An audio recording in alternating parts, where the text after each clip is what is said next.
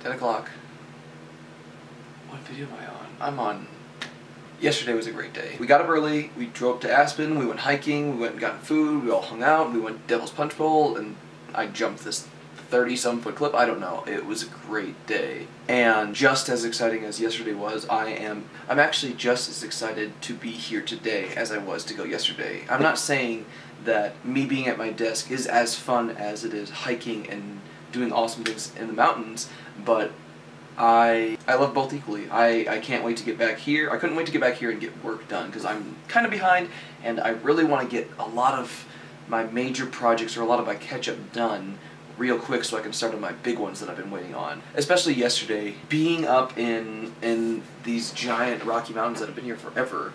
For instance, when we were midway on one mountain and we were able to see another mountain in full scale, that was just, I can't even fathom how to explain that. And I got out the gear that I had, and with what I had, I could not portray or could not show how vast these mountains were. And obviously everybody knows that they're big, but really when you get up there, you get this sense of how big the world is, and it's amazing. And at that point I was like, you know what, a drone would really help tell this story. And I've been talking to one of my good friends, John. We discuss a lot of work things and a lot of project stuff and a lot of entities together, and he has made the point and discussed with me the fact that owning a drone is cool, but how can you incorporate it in? And that's the way I think I'm going to be able to, that's the way I'm going to be able to mix drone footage and cool aerial shots in with what I'm doing, because I want to spend a lot more time out west in the mountains.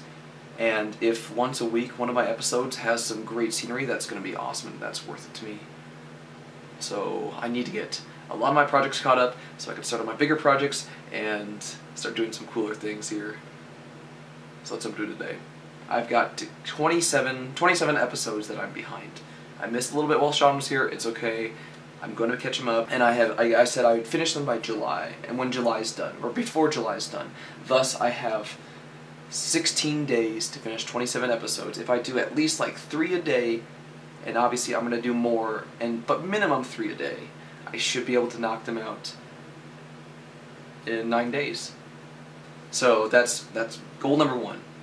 Caught up on vlogs so that every day I can just finish one in the morning and spend the rest of the day doing tons more other stuff.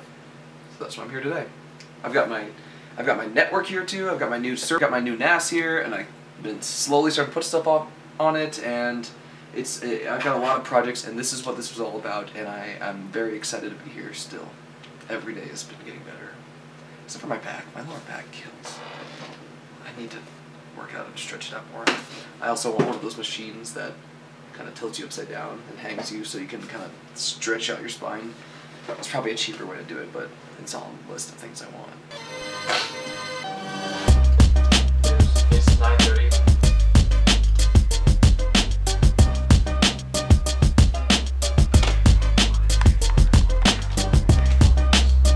One done. Time for food.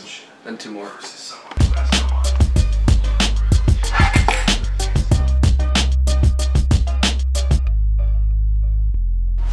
I have been editing for X straight hours now, and I literally 2 episodes just got done with the episode talking about how my computer shut off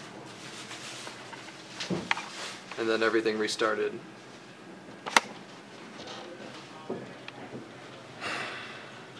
This is recording.